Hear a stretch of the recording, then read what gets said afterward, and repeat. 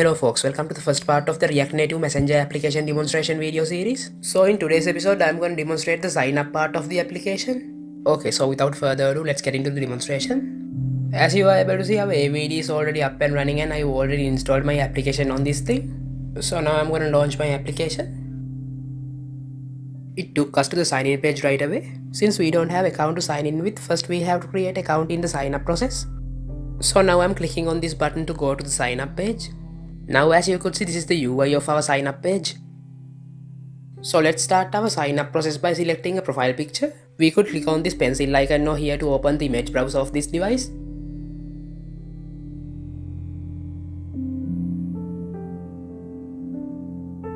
Okay, now I'm going to select this awesome picture of mine. Alright, now I'm going to finish the remaining part of the sign up.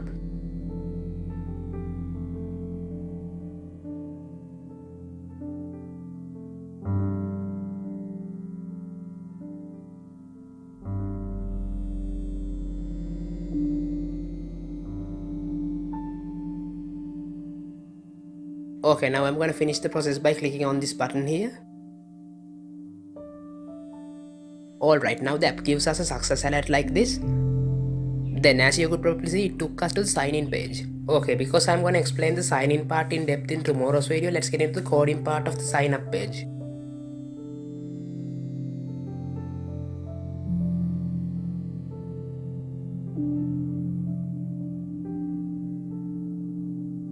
Alright, now we are in VS Code and now I'm showing the signup.js file. As you could see from the top of this JS document, I'm importing various React hooks like this. As you could see, I've imported some installed third-party ones too, like this font awesome and the select dropdown.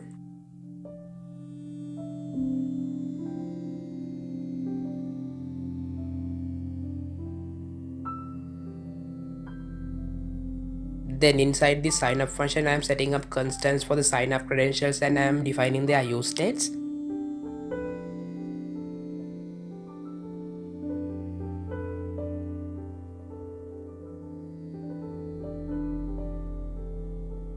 Then inside this UI.js constant, you can see the design of our UI components.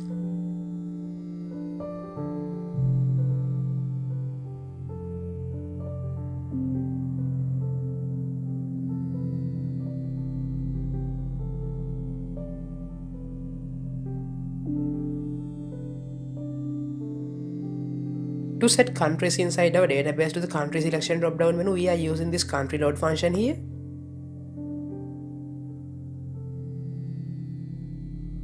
We are sending request of that function to the PHP side using the get method like this.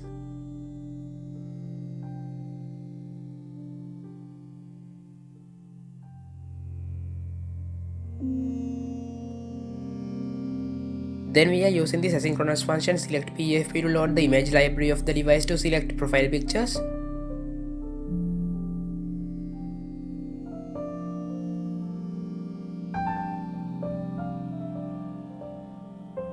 Then as you could see inside this sign up request function, we are appending inserted user data into a form data.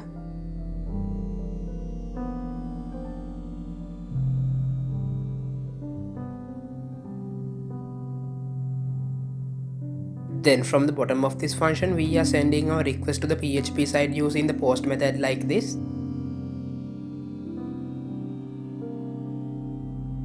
If the PHP side has given a response text as signed up successfully, this is navigating user to the sign in page.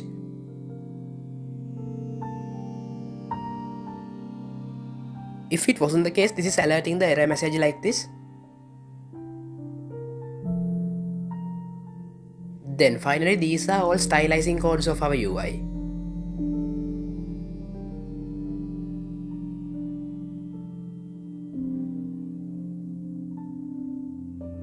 Alright, now let's get into the PHP side. As you are able to see, this is the country loader.php file. First, we've retrieved country entries from our database.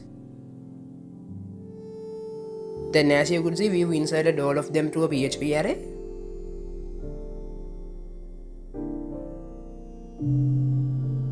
Then finally, we've encoded that country array to JSON and we've encoded it like this.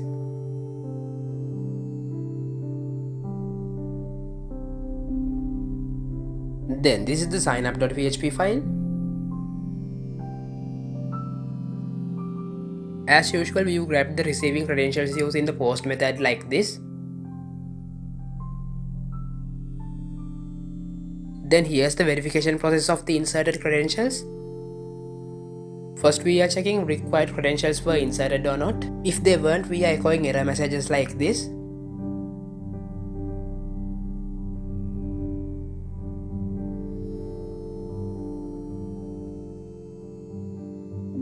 Then we are checking out, does inserted mobile number contain 10 numerals?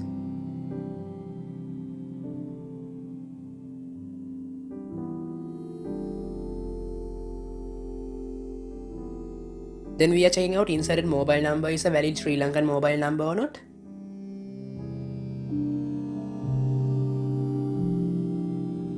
Then we are checking out, retyped password matches with the initially inserted one or not.